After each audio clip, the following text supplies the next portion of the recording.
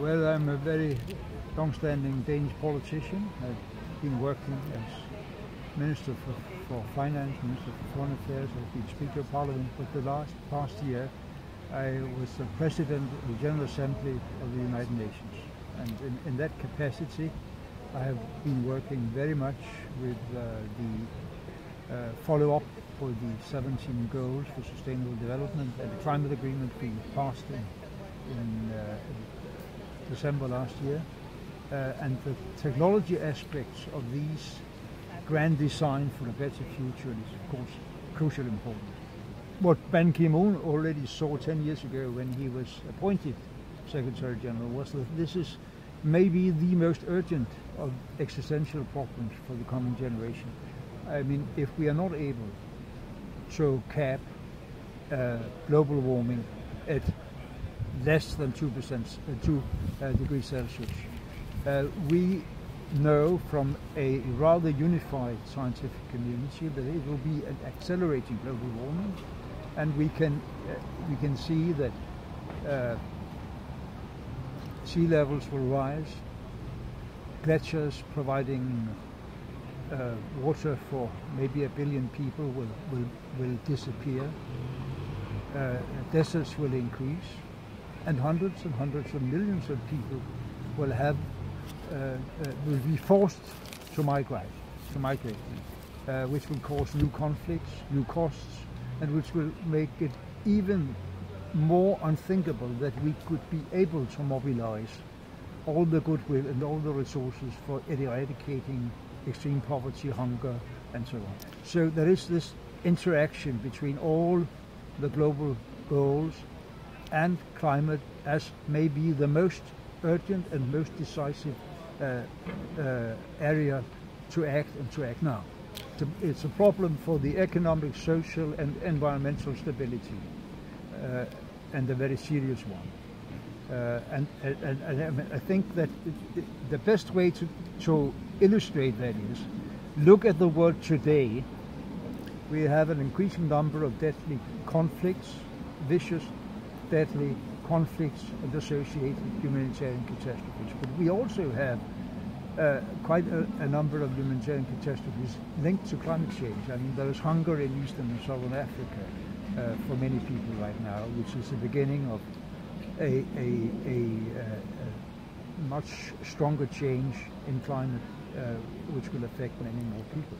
So if we are not able in a decent and effective way to take care of those who are displaced because of conflict or climate change now, or in a vulnerable humanitarian situation, how should we be able to be to take care of hundreds and hundreds of millions of people that will come in the same situation in the coming decades?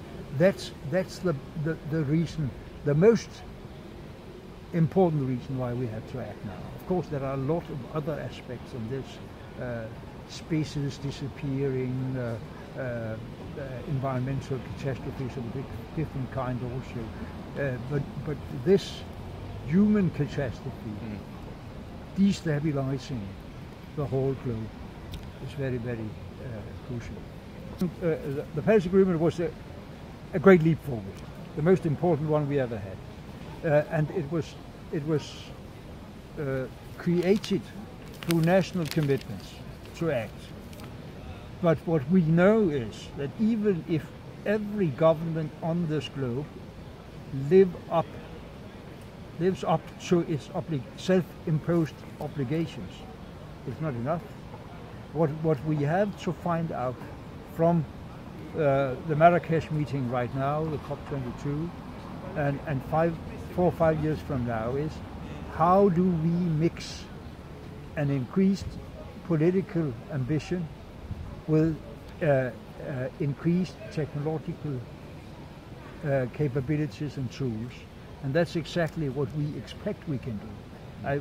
We think that technological development in these areas are moving so quickly that with the sufficient political determination to benefit from that, we can actually meet the ends. We can actually have the necessary amount of action, the necessary number of tools to stabilize climate at less than 2 degrees Celsius over the pre-industrial age. But we are in a hurry. We have to do things very, very quickly. We have to be sure that the right innovation is supported. There are incentives to do it. We have to involve politically ourselves in creating the price mechanisms and other kinds of regulations and incentives and taxations that support this. I'm very sad to notice that the present government, I think, has a totally wrong understanding of the interlinkage issue. We will not be able to have a stable economy in the future if we don't give high priority for the change to support climate stabilization and more sustainable development in general. And another experience we already had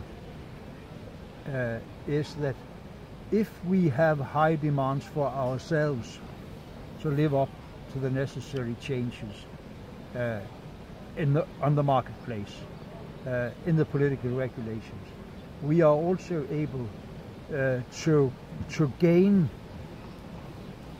a better economy from that, because we will still have the possibility of being in the forefront in those new products and technologies that the rest of the world, to an increasing amount, will ask for, to be able to live up to the climate change and sustainability goals.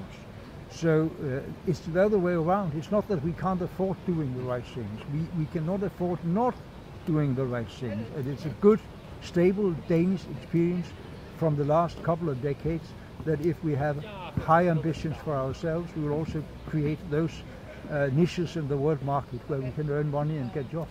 That we actually see governments build on the ambitious understanding from Paris and from New York in September, building the alliances between the public sector and the private investors, the small companies, the big companies, the pension funds, whatever, in order to mobilize both the willingness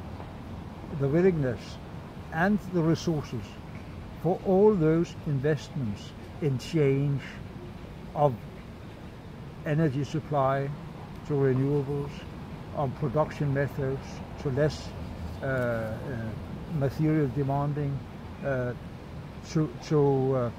also to try to change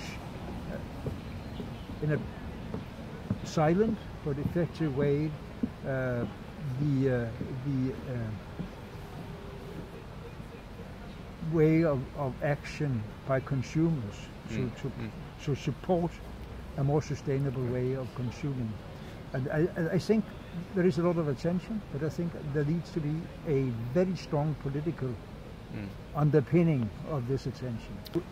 I don't even try to comprehend what would happen if Donald Trump was elected President of the United States, because all the whole house of cards we have built in the agreements in September and December last year in the United Nations will fall together if there is a climate denier as president of the biggest economy on this globe. We only got the Paris Agreement because the two major economies, China and the United States, worked together, pushed their friends and allies more and more, insisting to join in on this agreement. And we need the continued pressure from Washington and Beijing to make this happen.